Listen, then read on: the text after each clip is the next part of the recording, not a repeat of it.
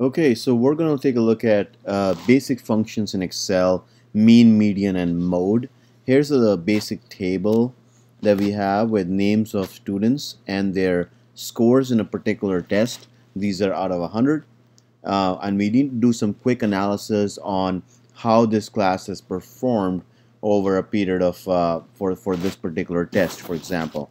So again, the three things we talked about is mean, median, and mode. The formula for mean here is we'll just use average and select the cells that you want to average, and these are cells that are under the score heading. You can see that the average is around 68. So if you want to give a general idea to somebody, you know, how the class is performed, on average everybody is around 68. But does that really mean that the class was 68 out of 100, or were there some outliers?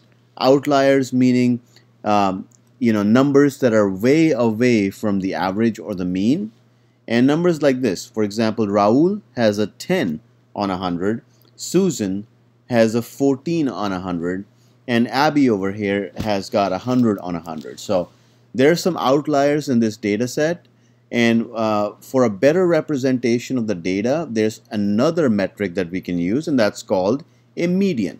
The way we use the median is equal sign median, and the same thing, it selects all the data set and we look at it. The median is 85. So I trust that 85 better represents this data set from like a what's the number in the midpoint perspective than the average 68, because there's a couple of guys, there's a couple of people who got way lower scores in this particular test. So I'll trust that the class is around 85%, you know, in terms of learning efficiency for this particular course. What median does, it takes the midpoint number for this data set. You can see there's about 10 numbers here. So for an even amount of numbers, it will take the middle two numbers and average them out. And it's kind of the midpoint of the data set. Mode is done by equal sign mode, and you select your data set. Basically gives you the value that is most repetitive in this data, and you can see there's a number here, 87, that is repeated twice. Everything else happens once. So mode is something that gives us what's the most frequent number that we're getting in the data set. So these are the three things that tell you about central tendency of the data. Where is the data centered? You know, what's everywhere, what's the average, what's the median, what's numbers most repeating. There's another statistics that we just use. This is the bonus for this video, is the dispersion metric, which is standard deviation. Standard deviation. That tells you how far the data set is spread out. So we'll do a STDEV in Excel and select these numbers over here.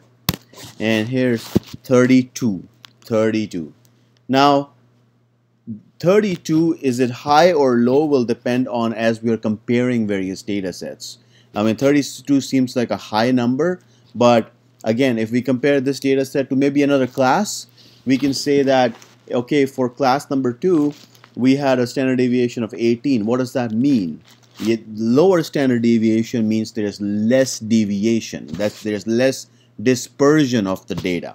So that means that your randomness in your class scores is less.